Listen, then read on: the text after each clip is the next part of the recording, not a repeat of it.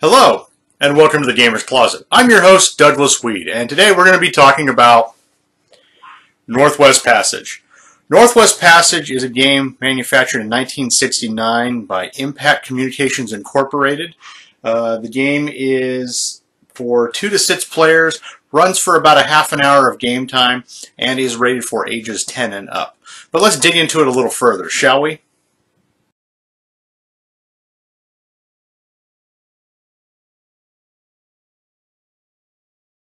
The Northwest Passage is a sea route to the Pacific Ocean through the Arctic Ocean along the northern coast of North America via waterways through the Canadian Arctic archipelago. The various islands of the archipelago are separated from one another and from the Canadian mainland by a series of Arctic waterways collectively known as the Northwest Passages or the Northwestern Passages. For centuries, European explorers sought a navigable passage as a possible trade route to Asia. An icebound northern route was discovered in 1850 by the Irish explorer Robert McClure. It was through a more southerly opening in an area explored by the Scotsman John Rae in 1854 that Norwegian Ronald Amundsen made the first complete passage in 1903 to 1906. Not until 2009, the Arctic pack ice prevented regular marine shipping through most of the year. Arctic ice decline has rendered the waterways more navigable for ice navigation. In this game, you play as an oil tanker and have to navigate the Northwest Passage to the Alaskan oil fields, where you collect oil and bring it back to Humble City, the hub for the Humble Oil Company. Pictured on the cover of this game is the SS Manhattan, which is the first commercial oil tanker to actually transverse the Northwest Passage by a consortium of oil companies to see if the sea route was viable to haul oil. It was later abandoned in favor of the Alaskan oil pipeline, as shipping was deemed commercially unviable. This game does come with multiple pieces. It does come with a game board that has a second side on it that covers the history of the Northwest Passage, 1 clear dice, 1 direction spinner, 6 colored ships in red, orange, white, blue, yellow, and green, 6 colored oil tanks, red, orange, white, blue, yellow, and green, 1 black oil field disc holder, and 36 red oil discs.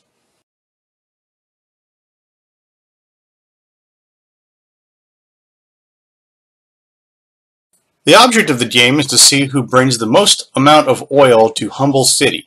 The oil is brought in from the Alaskan oil fields via the Northwest Passage. The ship starts out from Humble City and proceeds around the board until they reach the Alaskan oil fields. Here they pick up oil and carry it on the ships until they reach Humble City, where the oil barrel discs are deposited on each individual oil storage tank of the same color of the tanker ship. When all of the oil barrel discs are gone from the Alaskan oil fields, the winner of the game is whoever has the most amount of oil in their own oil storage tanks on the spindle. To set up this game, place the playing board on the table, take out the spinner, and set up the oil derrick and the oil barrel discs on the spindle on the board at the Alaskan oil fields. Place the oil storage tanks at Humble City.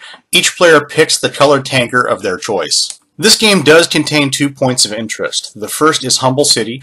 Game starts from this point and the tankers move clockwise around the board. In order for a tanker to deposit oil into its oil reserve tank of its color, it must land at Humble City, either by moving the correct amount of spaces or by going there according to other rules on the board.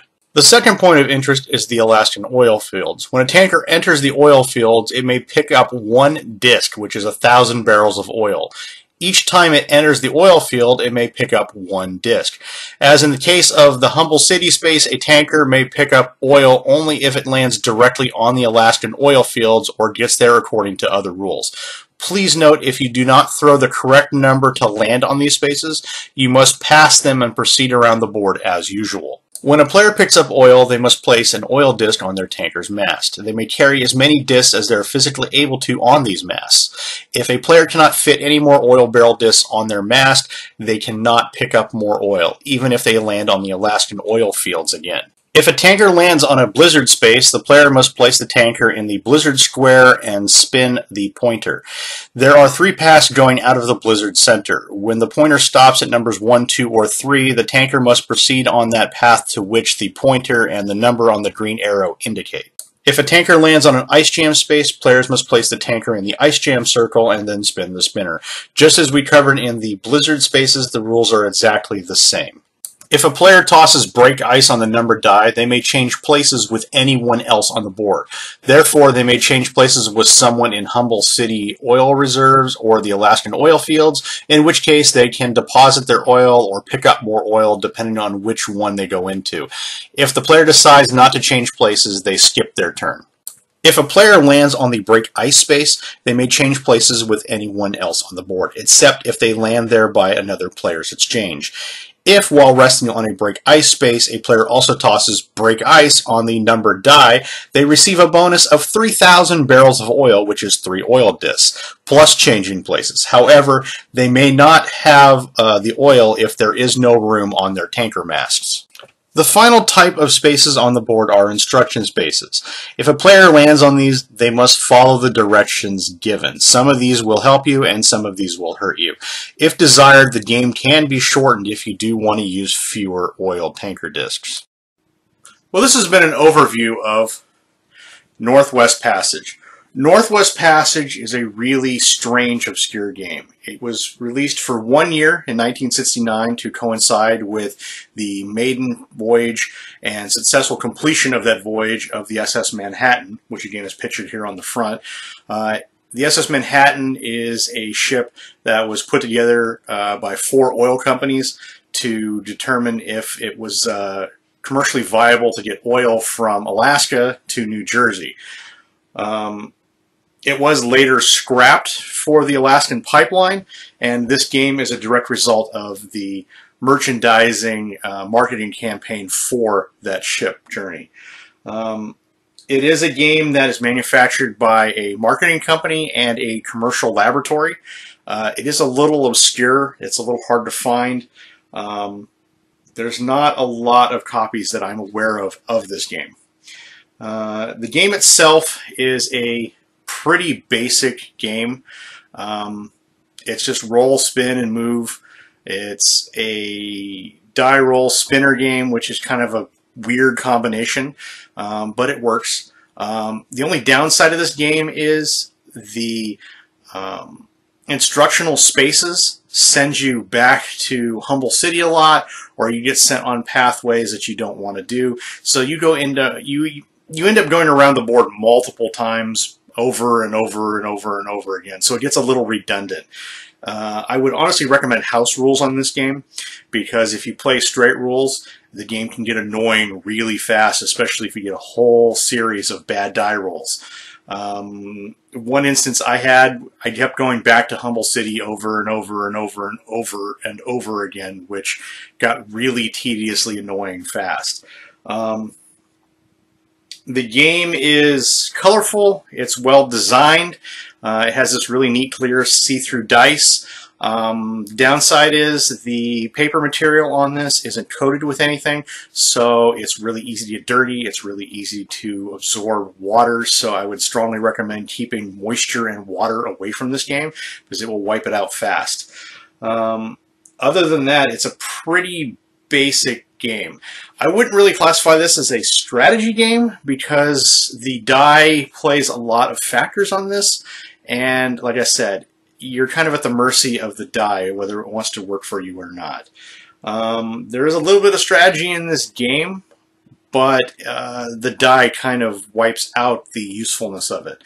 The game itself goes online for about 20 bucks. It's really not hard to find a copy of it, because it's not a very great game, but as it sits on by itself, it's a really strange game if you want to pull it out on a game night, a family night. It's kid friendly, it's very basic rules. Most 60s games are, but honestly, in my opinion, if you wanted to sit down and play a board game, I wouldn't play this one specifically. I give it about a 3 or a 4. I mean, it's a decent game, but it's not one I'm going to raise my hand to sign up for and jump into. I mean, if there's nothing better to do, I'll play this. But honestly, there are better games out there. For novelty value, sure, why not? It's a decent game for novelty value. It's something different. If you haven't played it, I'd give it a shot. Like I said, it is a decent game, but there are better games on the market. If you haven't played this game, it's worth at least one playthrough, maybe two, but past that, unless you're going to readjust the rules with house rules, I would look for a different game. But like I said, if you haven't played it, I'd recommend at least one playthrough of it, so I would recommend playing this game. Well, that's it from us here at the Gamer's Closet. We'd like to thank you for checking out our video on Northwest Passage from Impact Communications Incorporated. If there's a game in the future you'd like us to review or go over, please put it in the comments below. Please hit subscribe so that way you can be the first to check out our future content. And as always, please have a great gaming day.